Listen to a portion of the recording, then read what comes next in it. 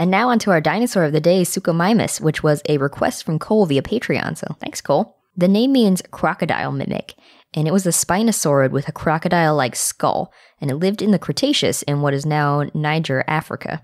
The type species is Suchomimus tenerensis, and the species name is after the Ténéré Desert where Suchomimus was found. Paul Sereno and his team found Suchomimus fossils in 1997. David Varrichhio found the first bone, a thumb claw, back in December 1997. They found a partial skull and skeleton, and Paul Sereno and his team described Suchomimus in 1998. In 2007, the furcula, a wishbone, was described. It was found in a 2000 expedition. And in 2002, some scientists said that Suchomimus was the same as Cristatusaurus lapparenti, which was found in the same formation in Niger.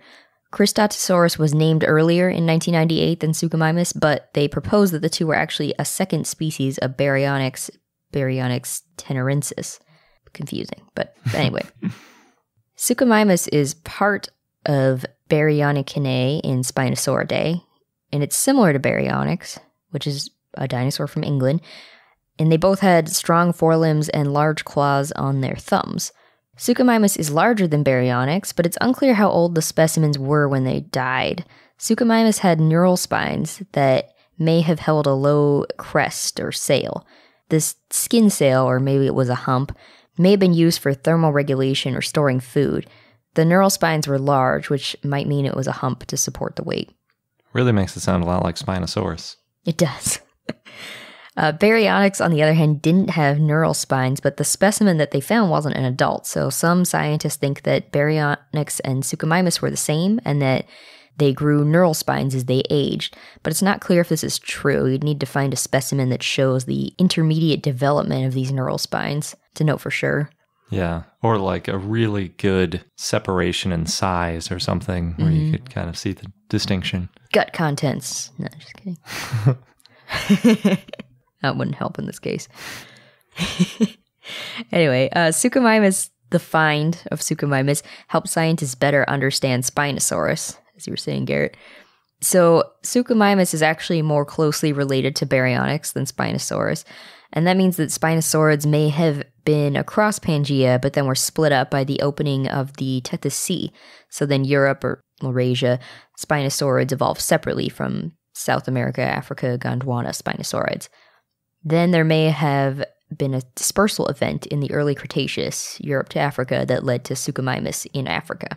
Yeah, that's interesting that they say that, considering Spinosaurus is from Africa too. Mm-hmm. And it's kind of that distinction in what causes these evolutionary changes, because we're starting to see some dinosaurs where they actually did have a lot of differences, even though they were in the same area. So I wonder if maybe there were different sizes and filling different niches that way. Yeah, I have no idea. Yeah. So the subadult Suchomimus that they found was estimated to be 34 to 36 feet, or 10.3 to 11 meters long, and weighing between 2.7 to 5.2 tons. Gregory Paul estimated in 2010 that it was 9.5 meters and 2.5 tons.